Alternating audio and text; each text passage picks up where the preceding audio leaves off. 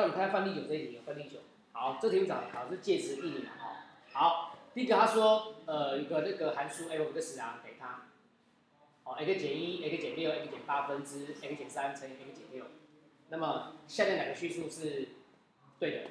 好，第一个，它跟它不一样，看起来有很像，对不对？可是差这边，这边的 x 啊，很明显的是不可以等于6的，因为如果等于6的话，会变成无意义嘛。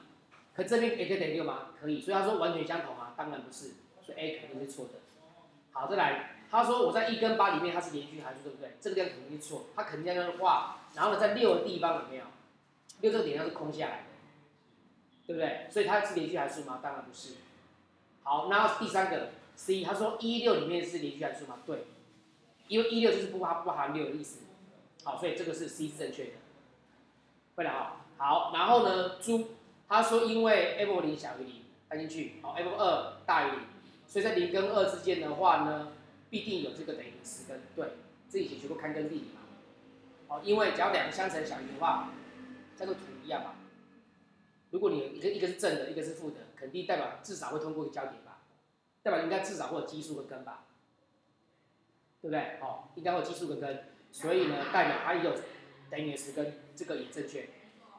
好，所以猪是正确的。我看一下，哎，不对，哪边有问题你知道吗？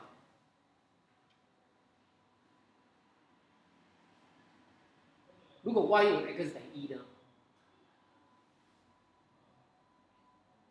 对不对？因为有可能出现什么结果，知道？刚好那个0啊是唯一的那个解。x 等于1的时候刚好是唯一的解。哦，所以这个地方错。错的原因是因为你看旁边自己写上去哦，因为这个 x 等于1的时候啊，是在这个区间里面是无意义的。哦，在02是无意义的。所以因为它不是连续的，所谓连续函数嘛。哦，因为它不是连续函数，所以他说必有它等于0根就不一定了，因为有可能刚好等于1的时候就是我要那个结果，所以错。那2跟4的话呢就没问题，也是一样，它是一正一负。然后呢，照理说相乘小于0的话，代表应该有个奇数的根嘛。那因为2跟4，你可以看这边1、6、8都不在这个区间里面，所以我在2跟4之间的话，它算是个连续函数，对不对？那因为连续函数代表一定就会通过至少通过这个 x 轴，哦，至少会有个交点，所以1是正确的，所以答案只有2个 C 跟1。哦，所以这边你的小心的地方是其实反而是猪的地方，要小心。哦，猪这边你们打星号，要小心一点。好，猪点小心一点。